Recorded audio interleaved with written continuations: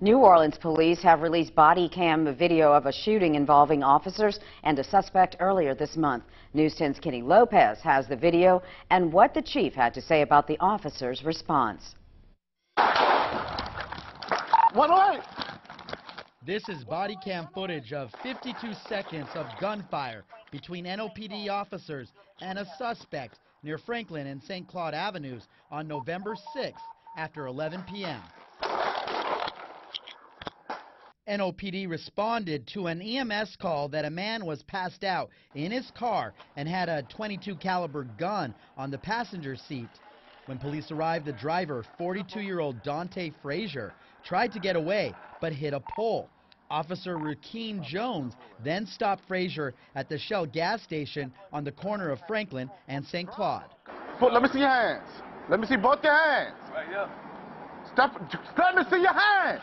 But then things rapidly changed. He then grabbed his weapon from the vehicle and fled from the officer.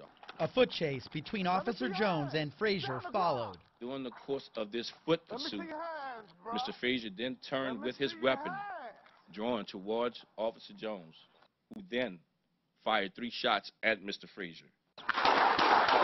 Then an 8-year NOPD veteran, Jason Adams, arrived to assist Officer Jones. And once he was fired upon, he then, too, discharged his fire weapon. A total of 16 shots were fired by both officers during this encounter. We do believe that Mr. Frazier fired as many as 9 shots. 15 minutes later, Officer Jones found the suspect hiding under a house on the 1100 block of Music Street, and he was arrested. I'm not resisting. Frazier did have a gunshot wound to his right foot. Cops believe it was self-inflicted. Now Superintendent Sean Ferguson is proud of how his officers handled the incident. And I'm gonna help you out. Let's go. Officer Jones, who could have been killed during this exchange of gunfire, showed restraint, showed professionalism, even showed empathy. And Officer Jones did a hell of a job. Kenny Lopez, KLFY News 10.